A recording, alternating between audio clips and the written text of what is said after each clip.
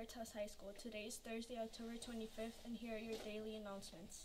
Tamales for Self. See Armando Rivera if you need an order form or have questions. He's raising funds for his Europe trip on April. Orders are due November 1st, but sooner the better. Thank you. Semillas will create an altar to honor Day of the Dead.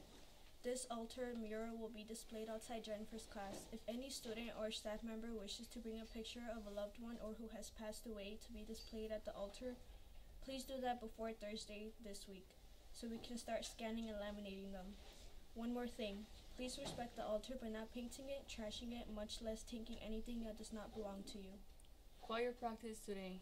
We will have room for more student singers. Now is the time to join and be part of a fun and fulfilling experience. When the choir is all in sync, it gives you goosies. To quote J-Lo from 3:30 to 5 in the NPR. Drivers and students, please remember that you will begin your class on Monday, October 29th after school.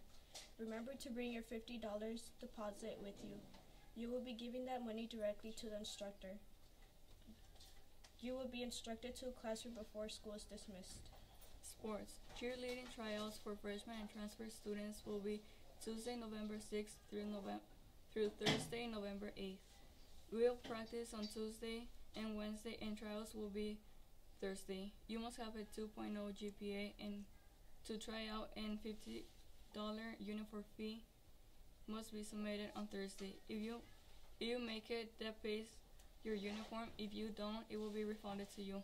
You will find out if you made it to cheerleading on Friday.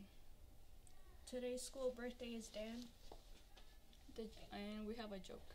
What do you call a cow with no legs? Ground beef.